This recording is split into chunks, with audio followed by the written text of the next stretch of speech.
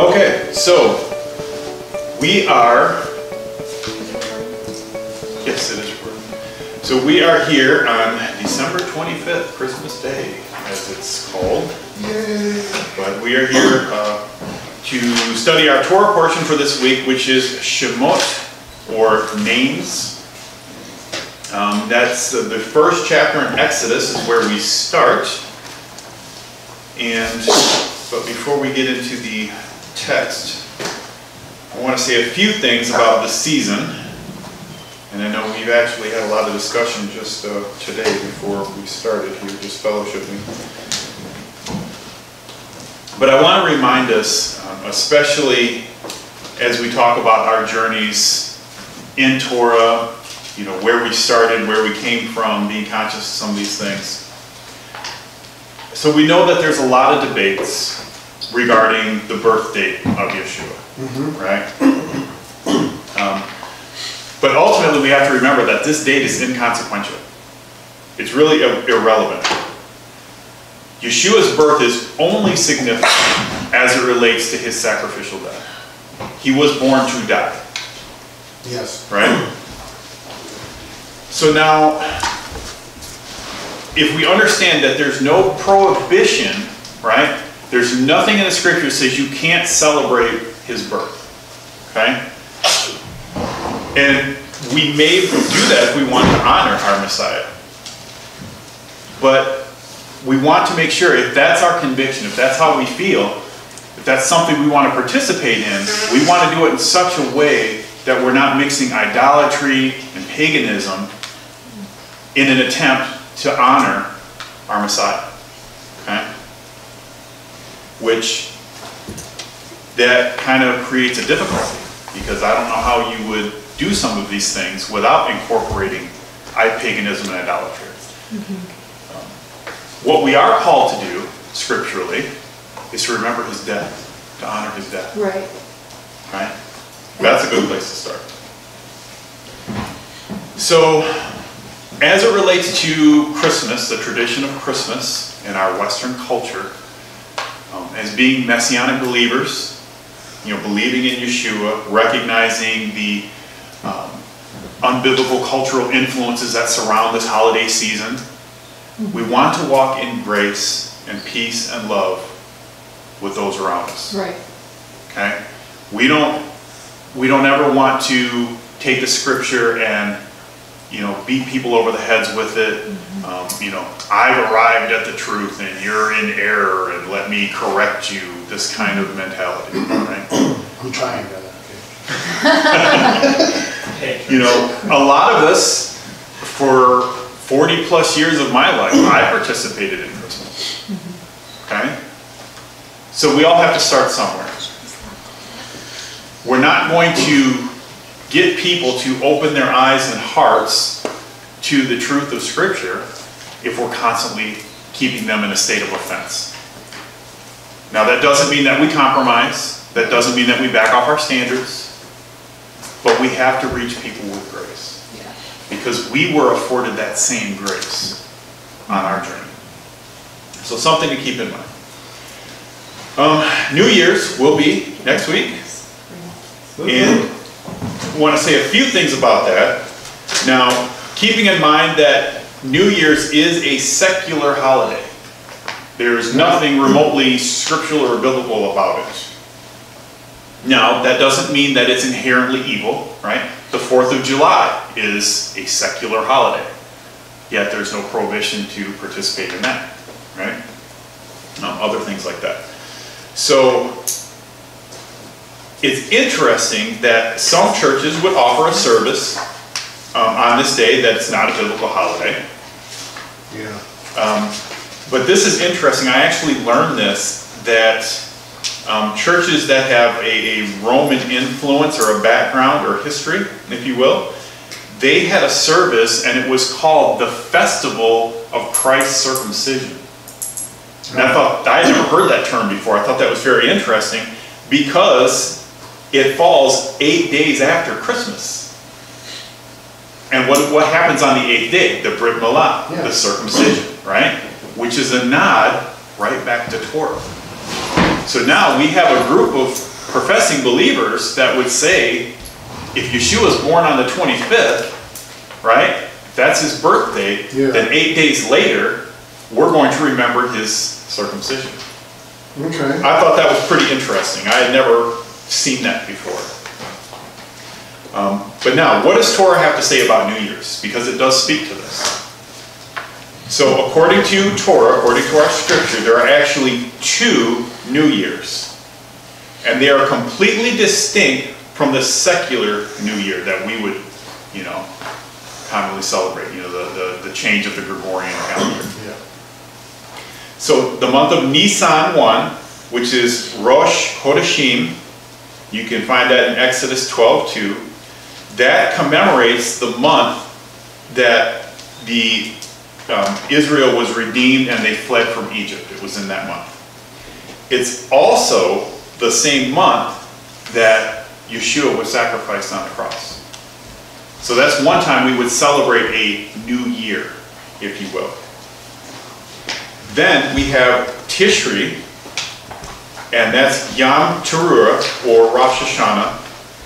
That's Exodus 23:16. That's the head of the year, which begins the days of awe, which is a time where we examine ourselves, right? We introspectively look at ourselves. We seek to repent from anything that, wherever we're missing the mark. And that climaxes on Yom Kippur, the holiest day of the year, right? Where we present ourselves to the Lord. In the days of awe, isn't it an 8-day? Is it 8-day period? I thought it was a 10-day period. Oh.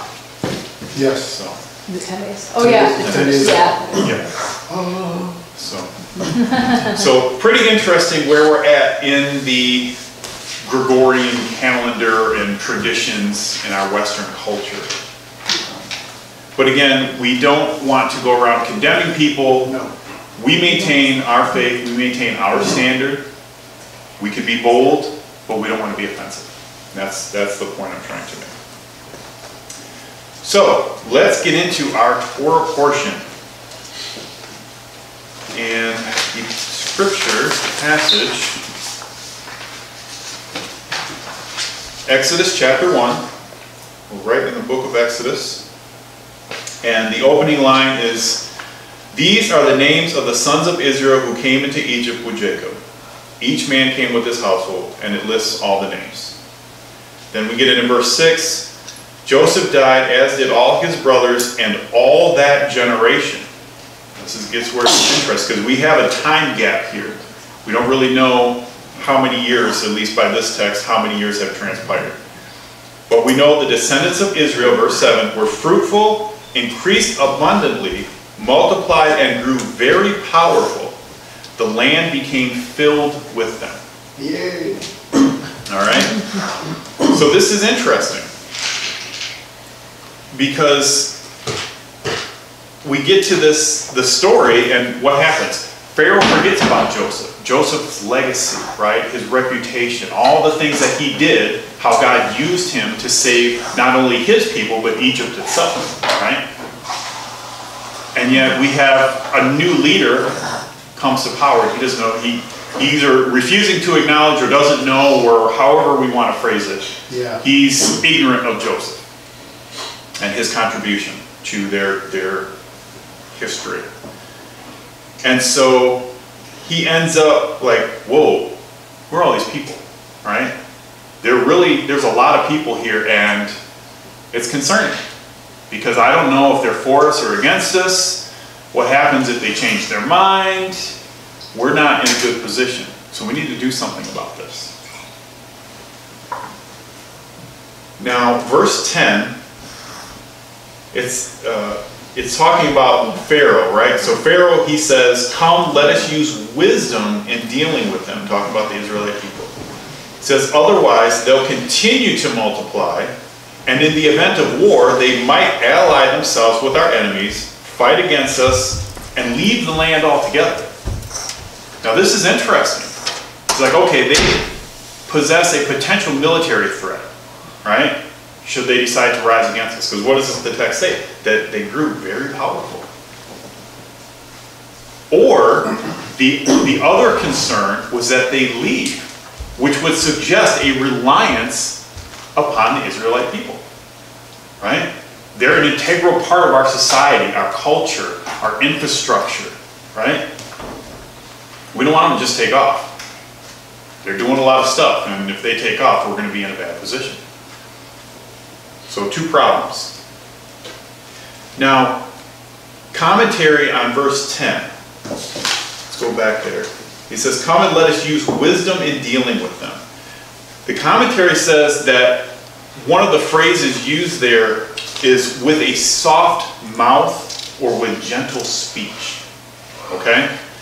Now, it's interesting because the sages go on to say that Pharaoh tricked the people. He didn't just get right up there and say, okay, today's Tuesday and you're on my slave now. Right? Because that's going to go over really well, especially if you're concerned that the people outnumber you, right? That they're very powerful and you don't want to have to fight against them. So you're not going to go and just be offensive right off the bat, right? He says, let's use wisdom. How can we do this? Okay? So here's what the sages say. That Pharaoh made patriotic speeches seeking volunteers to build new cities for the glory of Egypt. He even went and started making bricks with his own hands, right? Like, we need volunteers, we need to build great cities for Egypt, right? All this stuff, and he starts making bricks. You can imagine how, if you're a patriotic person, how this is very inspiring. Look at our leader, look what he's doing. Let's get behind this vision. Brick makers are heroes. Yeah, exactly. So the Israelites, they buy into this. They start working hard to demonstrate their patriotism to their host nation.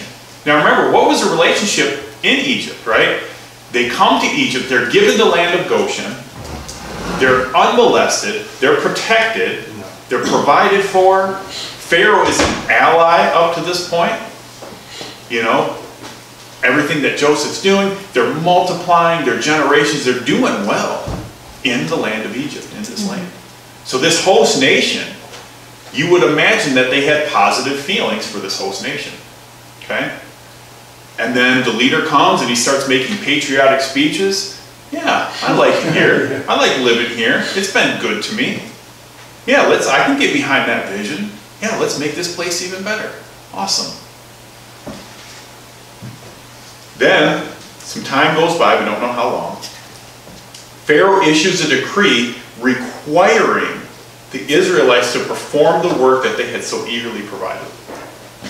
So now, I don't get to, I have to.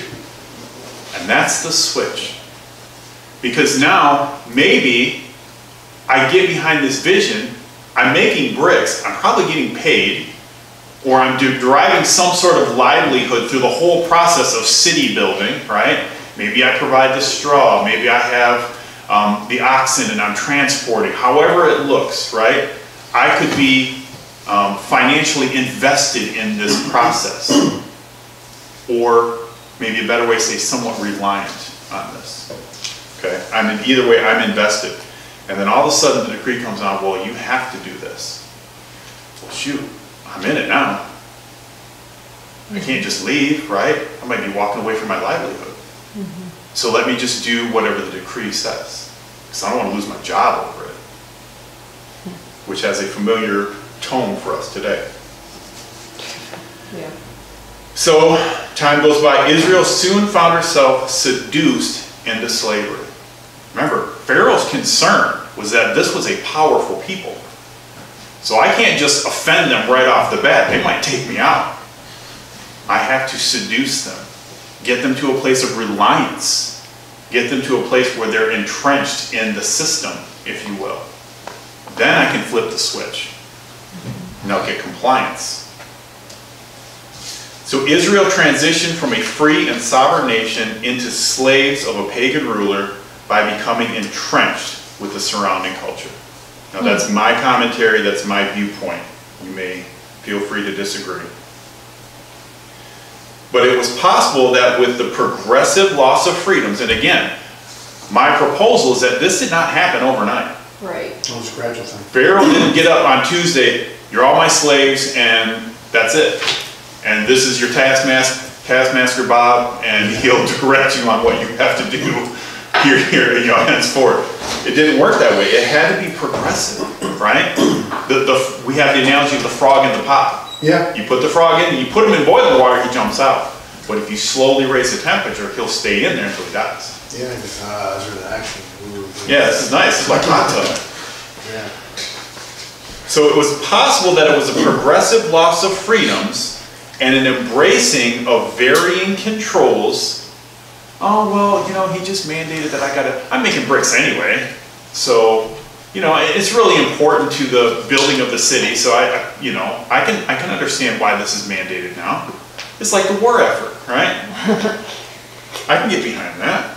Serving my country. That's what they're trying to do. Oh, I understand he had to take some of my livestock. It's for the good of the country, right? Mm-hmm. I know he needs us all to work extra hours this week. So, but it's all for the glory of Egypt. So we can do that. Progressive loss of freedoms, embracing of varying controls that lead to bondage. You wake up one day and you realize, wait a minute, I did not sign up for this. Now I'm stuck. Mm-hmm. Sounds like what they're trying to do with COVID. It does. Shot for the elderly, get your shot for the whatever. Yeah. Progressive loss of freedoms and control. Mm-hmm. So, what was the response? Well, we have this beautiful example going down to verse 15. Okay. Well, actually, it says, moreover, the king of Egypt spoke to the Hebrew midwives, and it gives their 2 Hebrew midwives specifically. It gives their names. And this is interesting. We have this beautiful example of civil disobedience, okay? Mm-hmm.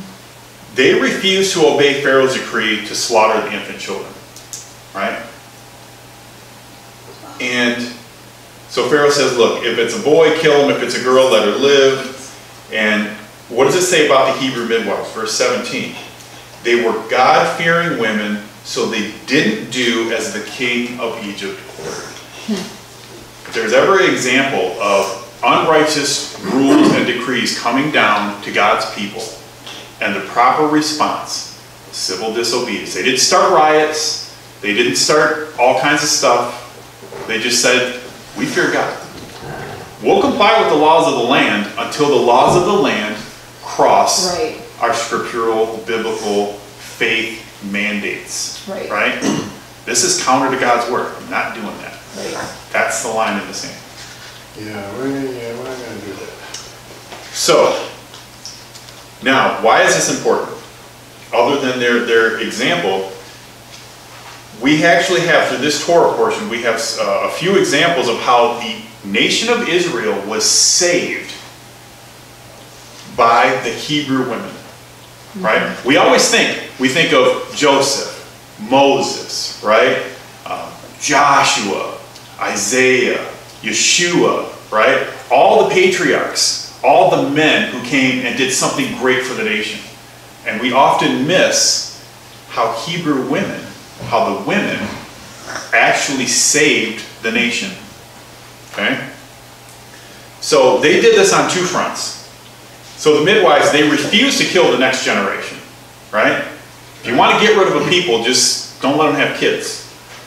30, 40 years, they're going to be gone. Easy. Okay? They refused. They saved the nation in that regard. Now, there's the sages give us some more information, and they talk about during this time of enslavement where things were bad, that the men actually withdrew from their wives. And it's a colorful way of saying that they wouldn't have marital relations with them. And the reason being is the men said, look, we don't want to start having kids so they can just be born into captivity, right? We don't want to birth more slaves for Pharaoh. So we're not gonna do that. We're not gonna have kids. Well, it was the Hebrew wives that pressed their husbands.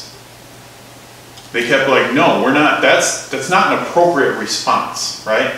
Why? We have a command in Genesis 1:28, be fruitful and multiply. Yeah. That command was not conditional. It wasn't, well, if things are good and things are going well for you, then be fruitful. But if things are bad, you can hold back. No, it says you're in the land, be fruitful and multiply, subdue it. That's a command. Right. And the wives are like telling their husbands, you're not pulling this stunt, right? You're not depriving us of children because of your fears, because of the things that we're experiencing on a national level,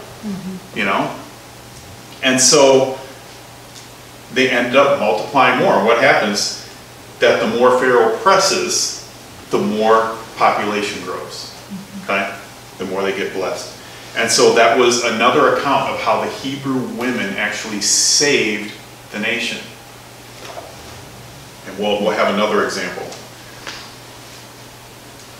So now we come to Moses, right? He is the hero and the focal point of our Torah portion, right? As we jump into Exodus, we start to hear about Moses. Now, chapter 2, verses 1 through 10.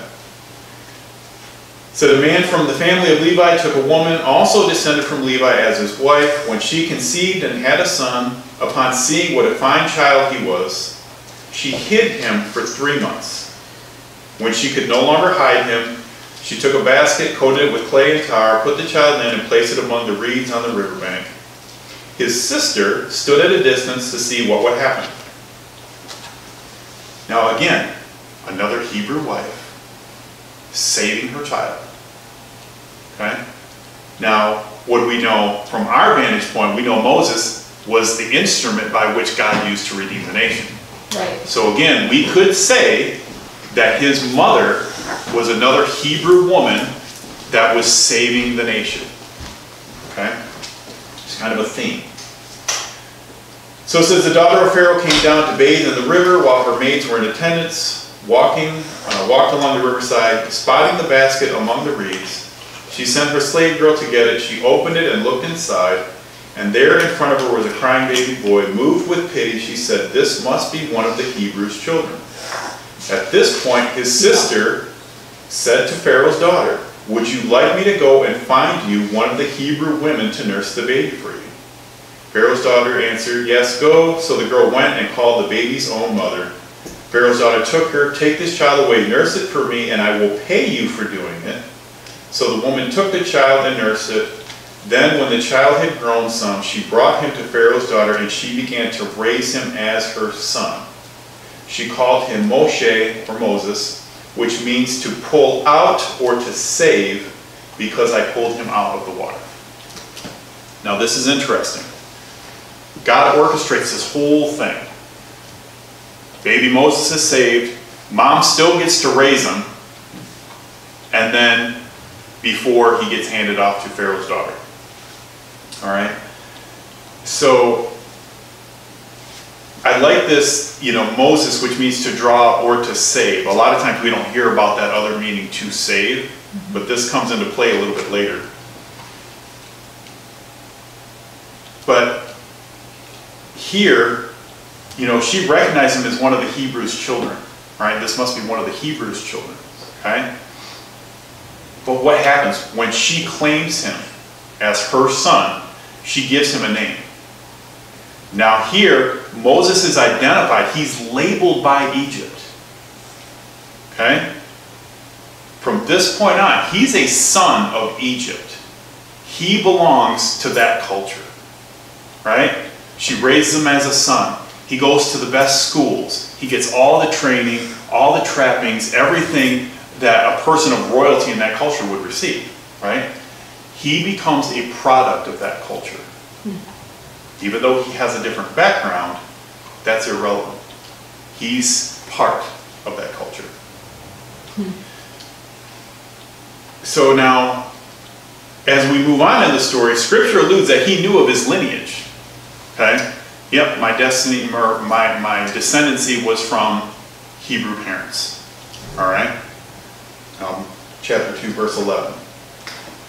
What does it say here? It says, one day when Moses was a grown man, he went out to visit his kinsmen. So he recognized the people that were in bondage. These are my people. Even though he's been a son of Egypt, and by a large degree still is. Now, we get some more information if we depart from our text and look at some other books. And this is the book of Jasher, and this was something that was completely new to me. I did not know this prior to studying for this Torah portion.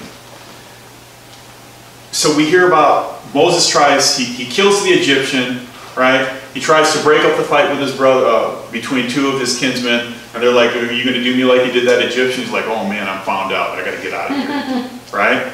And then the next time we see him, he's in Midian. There's a gap there. He didn't go right from Egypt to Midian, according to the book of Jasher. 9-year gap. There was a really significant gap. So, sages suggest that Moses was approximately 18 years of age when he left Egypt. Okay? Oh, it was bigger than that. Yeah. Now, the book of Jasher says that at age 27, Moses became ruler in the land of Cush and dwelled there until he was age 66. And that's when we hear of him again? That's when we hear him. So he's 66 years old when he comes to Midian, according to the book of Jasher.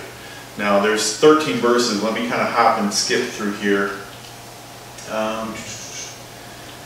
It says, and Moses the son of Amram was still king in the land of Cush in those days, and he prospered in his kingdom. And he conducted the government of the children of Cush in justice, in righteousness, and integrity. And all the children of Cush loved Moses all the days that he reigned over them, and all the inhabitants of the land of Cush were greatly afraid of him. And in the 40th year of the reign of Moses over Cush, so he's there for a while. He's in leadership, right? He's ruling and reigning in the land of Cush.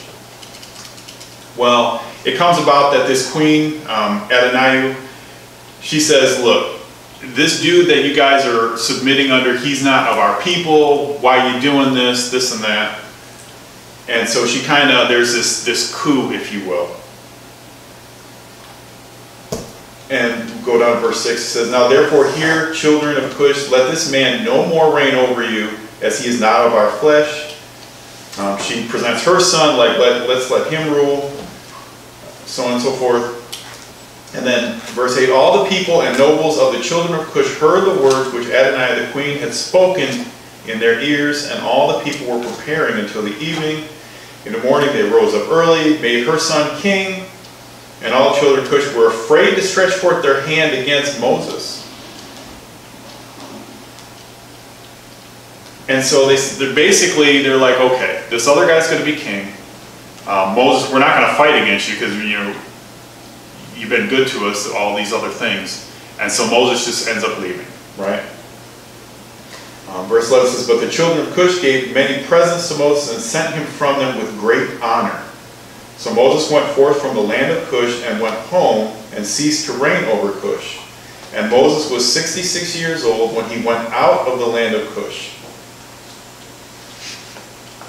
So this is interesting because now you can imagine all of Moses' training in Egypt, all the skills, everything that he obtained in that culture he was able to use to rule and reign in Cush. Right? He's still not God's man. Okay? He's just doing his thing, and he comes to Midian. I think this is interesting because this is approximately a 40-year period. And when Moses comes to Midian, we like to think of him as almost embracing his Hebraic roots, right? That's kind of the picture we're presented with. Like, I come to terms with everything, and now I'm in Midian, and I'm just waiting on God's, an encounter with God. But it took Moses 40 years to unlearn the ways of Egypt. And this goes back to the issue of having grace with others, right? How long did it take us to unlearn some things when we came to the truth, right? For Moses, it was 40 years. And that was just from Egypt to Midian. He still had a long way to go. he was ready for his calling. Now, where were we at? Chapter 3, verse 1. It says, "Now Moses was tending the sheep of Jethro, his father-in-law, the priest of Midian." Now I want to spend a little time here and talk about his father-in-law. And this goes back to, where is Moses, his transitory process from being a son of Egypt into being the man called of God, right? So Moses' father-in-law was priest of Midian. Well, what do we know about Midian? We know it's predominantly a pagan culture. It's full of idolatrous worship and a whole lot of other stuff going on, right? Now, Numbers 25, chapter 25, verses 6 through 9, and Numbers 31:16. We get this glimpse. And we haven't talked about this yet, unless you look at the last time we came on this Torah portion. But Balaam's counsel to Balak was I can't curse Israel, right? I tried, you paid me to curse them, and I just keep blessing them. So look, if you want to defeat Israel, this is what you do. You get the daughters of Midian to seduce the men, right? They'll form these relationships, and then they'll start worshiping these pagan gods. That may work. Yeah, it's a good plan, right? Yeah. So that's where we see Midian again. Mm-hmm. Now, there's a couple of different views about Moses' father-in-law. Either he was a pagan priest, right? It's a high probability that he was serving other gods and that he was a priest of one of these other religions. Or he was a standout and he was a priest of the one true God. Right? Two views. So now the text gives us two different names for his father-in-law. And that's, if we examine the names, we'll get a glimpse here. So view number one, that he was a priest of Midian, that he was serving Yod-Heh-Vav-Heh, the one true God, right? Mm-hmm. He was God's priest. Well, Jethro, that's one of the names given to him, means his excellence. Now, this is interesting because if you look at when they put this out there, his is lowercase, right? So it's just, could be anybody's excellence. So it's more of a title. So that's pretty neutral. But then another name is Reuel, R-E-U-L, which means friend of God, capital G. And the only time we see a capital G in a lot of our texts and translations when it's direct reference to the Father. Okay? The same thing is said about Moses, that he was a friend of God. So this is interesting. Now, we come later, after the Exodus, in Exodus 18, where we see that Moses tells him all the things that God did to bring the people out of Egypt, and he's like, oh, this is great. Let's sacrifice. Let's sacrifice to God. Well, wait a minute. We could make the argument that either the pagan gods that he was supposedly priest over had similar sacrificial practices, or there was an Abrahamic influence, and he knew how to properly make a sacrifice, make an offering to the one true God. Now, if we look in your handout, you'll see the genealogy of Abraham. And so, Abraham, remember, he married Keturah and Hagar and then Sarah, right? Now, Keturah, he had what, 6 offspring. He had Zimran, Jokshan, Medan, and then Midian, Ishbak, and Shua. So Midian is part of the Abrahamic line. Mm-hmm. This is where it gets interesting. This is where we say maybe he was a priest of the one true God, and he was a standout in his culture. Because it seems that we could say that it seems like he almost knows how to make a proper sacrifice. How would he know that? unless that was passed down, right? That's cool, yeah. Because it's known as the land of Midian. So it's obviously homeboy son. Yeah, Abraham's yeah. son. So there's this Abrahamic influence, which makes things interesting. Now let's look at our other view. Let's say he was a pagan priest. From Hagar. So Exodus 18, the same passage that we would suggest is Abrahamic influence. The other view says no. This is actually his response to Moses' testimony, that his declaration is seen as a type of conversion. And then he moves to acceptance of the one true God, Yod-Heh-Vav-Heh. Let's look at that, Exodus 18, because I want to read that, verse 10 and 11.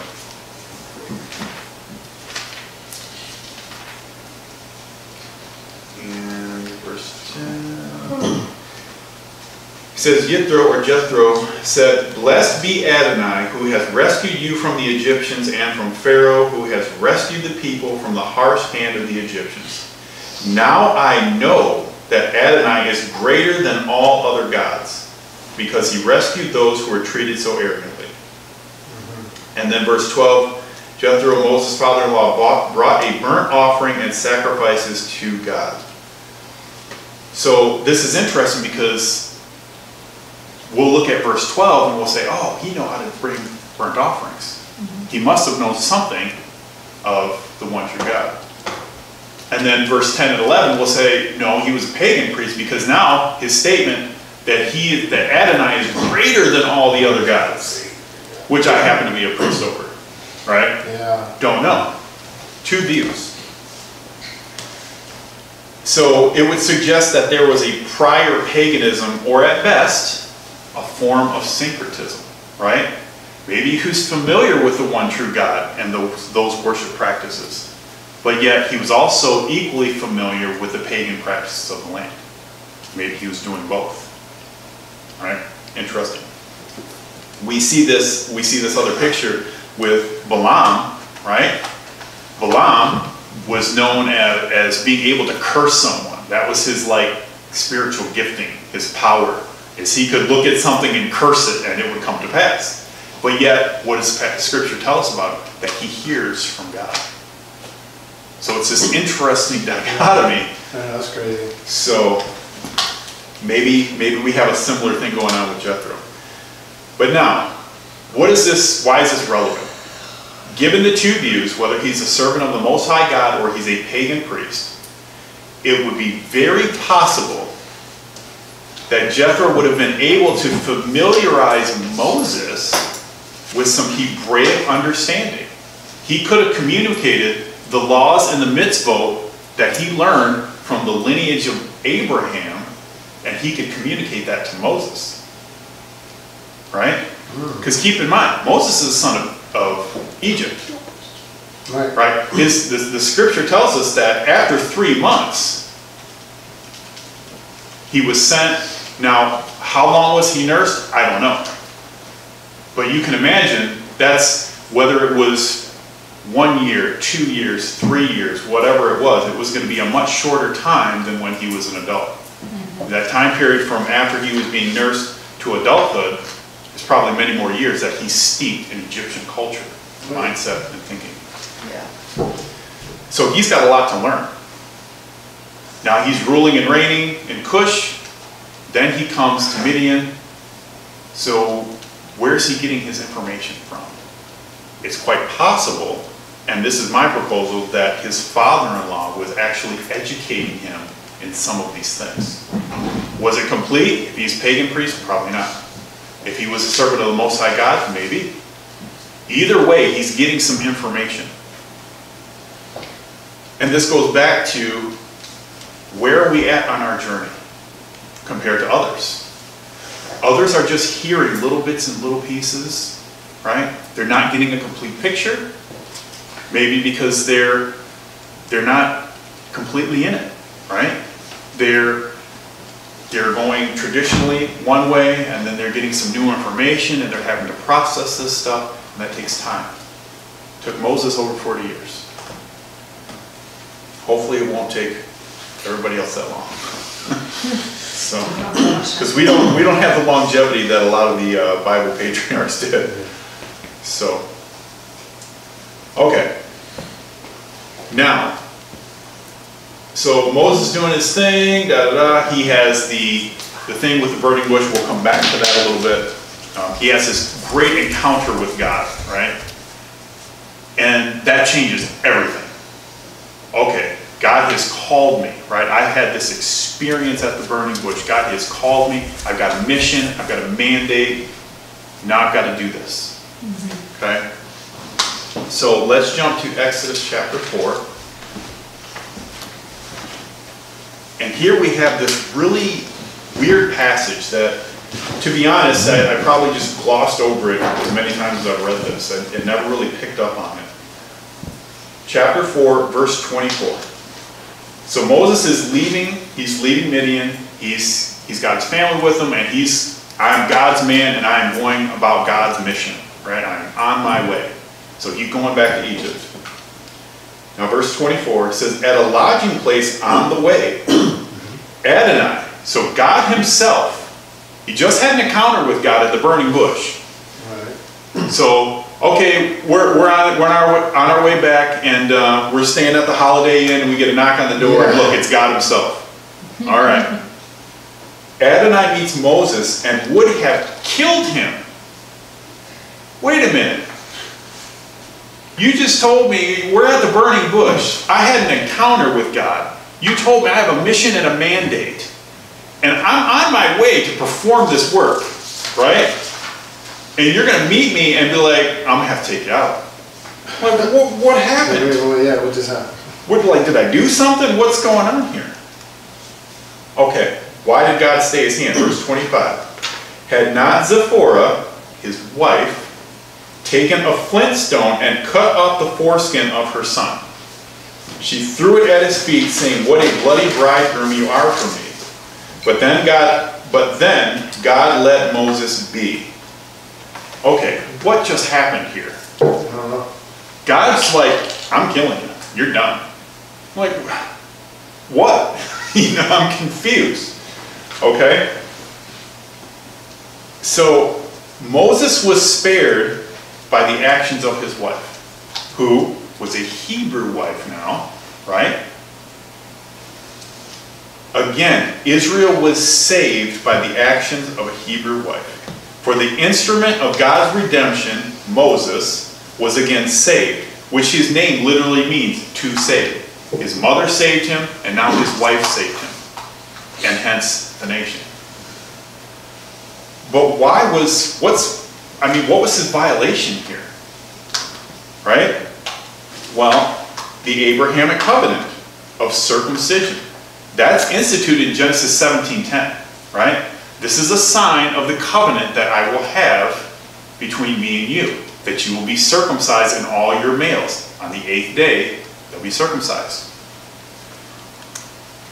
So, this is interesting because Moses neglects this. We don't know what son this is, because we know Gershom, who was born, he was much older.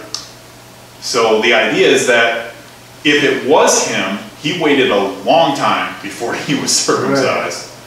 Right. Or this is another son that's a little fuzzy. We don't get a lot of clarity from the text. But here's the thing. Zipporah understood the requirement of circumcision. Now, she was a Midianite woman. She marries a Hebrew, hence becoming a Hebrew wife, right? She understood the requirement of circumcision, actually rebuking her husband for the neglect of God's command. Had she not stepped in, God was like, "I'm taking you out. Because you've already neglected one of my commands." Yeah. Right? I sent you on a mission. Did you forget? We didn't even have the whole Mosaic Law at this point, given by God. Like, we're just getting started. Which I think underscores the seriousness of circumcision. That's probably a conversation for another time. But now, let me give you this is my thoughts. Receive them or reject them. if Zipporah, his wife, learned from Moses, where did he learn it from? Possibly his father-in-law. Because we know that this wasn't an Egyptian custom. Maybe one of the ways that Pharaoh's daughter knew that Moses, the infant, was one of the Hebrews' children because he was already circumcised. She looks, changes his diaper or whatever. Oh, that's one of the Hebrew babies. Right? Because we don't do that to our kids. Yeah. Or maybe Zipporah learned from her father Jethro due to the Abrahamic influence.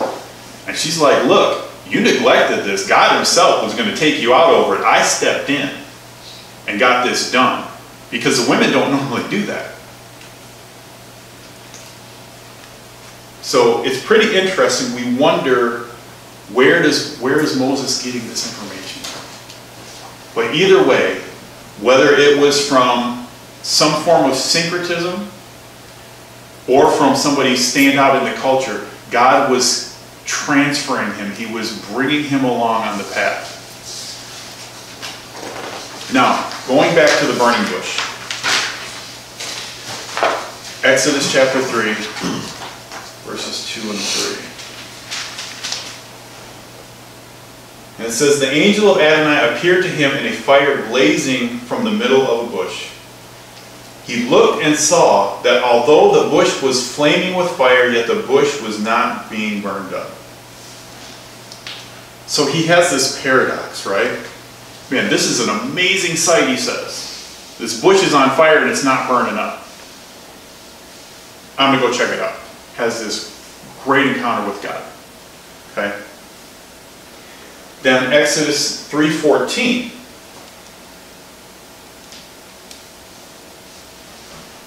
Actually, let's go to 13. It says, Moses says to God, look, when I appear before the people of Israel and say to them, the God of your ancestors has sent me to you, and they ask me, what is his name?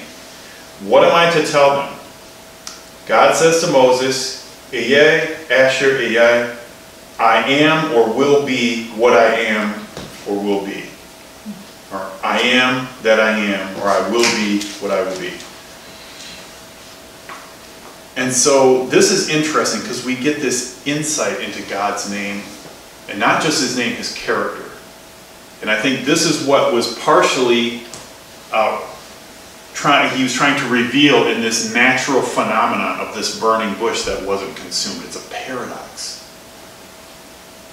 So God's statement reveals that he is the one who is and is to come. We see that in Revelation 1:8. And God is essentially unrepresentable. And when we get into the commands, right? Don't make any idols. Don't make any likeness. Don't make any carved image of me, right? Because you can't. We can try, but I exist outside of time and eternity and physical space, right?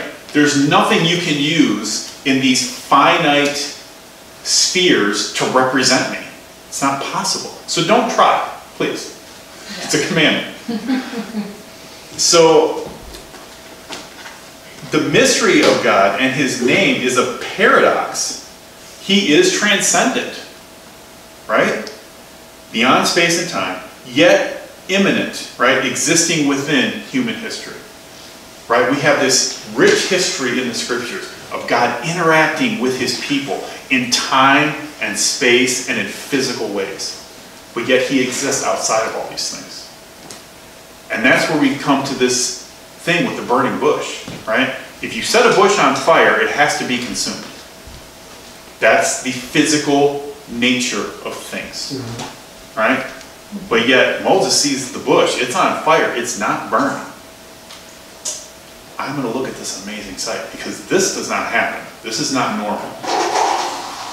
Something else is going on.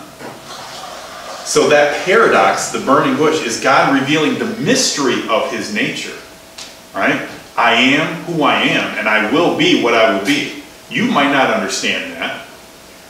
I know what I'm talking about, right?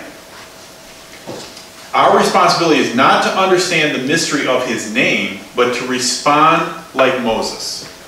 What does Moses say? He says, Hineni, or here I am, which has the connotation, I am willing to do whatever you wish before you even ask. Here I am. I'm ready to serve. I'm ready. I'm present. Let me see if I can find that passage. It was verse... That's the proper response to the word Shema. Yes. Yep. You're exactly right. Just, here I am. Chapter 3, verse 4. When Adonai saw that he had gone over to see, God called to him from the middle of the bush, Moses, Moses. He answered, here I am. Translated in Hebrew as Hineni. I'm willing to do whatever you wish. Right? So, even though, it's like we get to the circumcision, it's like, I'm going to do whatever you want me to do, and then all of a sudden, God's like, I'm going to have to take you out, man. You're messing up already. We're not even started yet. It's interesting. So, I did make a typo in the Brit Hadashah. I put Acts 17, it's Acts 7. Verse 17, so you can make that correction in your notes. Circumcise that out of there. So Circumcise that out of there. So it's Acts chapter 7, verse 17. Yeah, because I like to review, and I'm going over, I'm like, okay, Acts 17, I'm like, this passage has nothing to do with what we're talking. I'm like, I don't think that's right. And I'm looking, I'm like, oh, yeah, I put a 1 in there. All right, Acts 17, or Acts 7. See, I'm doing it already. Let's look at verse 25, because basically chapter 7 is a recounting of everything that happens up to this point, right? We're talking about, how Joseph brings the people to Egypt, how they have favor, and then all of a sudden everything switches. And then we take a look at Moses. Okay? Now, Acts 7, verse 25. It says, he supposed his brothers, speaking of Moses, would understand that God was using him to rescue them, but they didn't understand. Right? What happens when he tries to stop the fight between his two kinsmen? Who made you ruler over us? Who made you our Lord? Well, actually, but, and then verse 35. It says, this Moses, whom they rejected, who made you a ruler and judge, is the very one whom God sent as both ruler and ransomer by means of the angel that appeared to him in the thorn bush. Right? So actually, God made me your ruler and redeemer. They didn't recognize that. Now, this is interesting because it dovetails right on the end of Joseph's story, right? Where Joseph being the disguised Egyptian. Okay? He's ruling and reigning in a pagan culture, in a pagan land. He looks like a pagan ruler. And yet his brothers are before him, and he reveals himself to them. Look, it's me, Joseph. Okay? Moses appears as an Egyptian. Remember, he's a son of Egypt. He has to go through this long process to become God's servant. But he appears as an Egyptian until he is revealed as God's Redeemer. Now, Yeshua, if we consider the context of the Jewish population of our day, right? And this is a broad categorization, but Jews generally disregard Yeshua as the Messiah, right? Right. Now, to them, Yeshua appears as an Egyptian. He's part of a pagan culture, right? We've turned him into this Western construct where we present him as being lawless, being, not following Torah, as actually doing away with Torah, right? You mean like the American church? Yeah. Has presented Yeah, like that. and that's predominantly how Yeshua is presented in a lot of contexts. Yeah. So he's rejected by his people when? Until he returns as king. Right? Because he's coming back to rule and to reign. And then every knee will bow and every tongue will confess. Right. So how Yeshua is presented, he's presented as the disguised Egyptian. And so as we live out our faith, one of the things we have the privilege of doing is saying, no, this is your brother Joseph. This is Moses. He's a redeemer. Right. This is Yeshua. Okay? We can present him in his proper context. No, he's not doing away with Torah. He's filling the commands up with meaning. Yeah. He's expanding our understanding of these things. Right? He's bringing a foundation and a faith to them. He's bringing them to life. We get to present that to others. That's our joy and our privilege in the generation that we're in. Until the day where he comes, returning as king. So, it took Moses years to come to the point of his life where he was able to turn from the influence of pagan culture, to unlearn the traditions and mindsets of a foreign people, and embrace the ways of the one true God. God's hand was on him from birth, during his sojourning, and into his calling as the Lord's instrument of redemption. There was a process for Moses to go through, and he was transformed into the man he was destined to be. And this is key for us. We are all undergoing a process of transformation. There are times where, for some, they get exposed to the truth and, oh, that's it, I'm in. And there's other times, I don't know if I can believe that. I don't know if I can receive that, because that's counter to everything that I've learned up to this point in my life. So now I have to wrestle with these things. But as I learn, as I'm continually exposed, then the Holy Spirit comes and does a work in my life, and I can be transformed into the person that God wants. And when I reach these points, God can use me. Now he can give me a calling, right? Because there's some trust there. There's a response. Moses had to respond to the burning bush. He could have been like, that bush is on fire and it's not being burnt up. That's weird. I'm out. Right? Yeah. He could have gone the other way. I don't know. That's bizarro looking. I'm not having anything to do with that. And how often do we get those responses when we try to share Torah, when we try to share a Hebraic perspective to to our Christian brethren? They say, that's weird. That's that Jewish stuff. I'm not doing anything with that. I'm out. Moses had to respond. He's like, I don't know what that is. I'm going to check it out. And then God calls him. Moses, Moses. He's calling to him. And he says, hey, here I am. I'm ready. I'm ready to hear what you have to say. Then God can give him a calling, give him a mission, a mandate. This is what I want you to do for me. So we're all on that journey. We all have to decide, am I going to respond to God? Right. What is the burning bush moment in my life? And am I going to run away, or am I going to come closer in response? Nobody can decide that for us. We have to decide that for ourselves.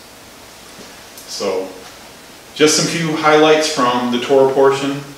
I did not get to Isaiah at all. I will let you read that on your own. But hopefully you found it enjoyable and got something out of it.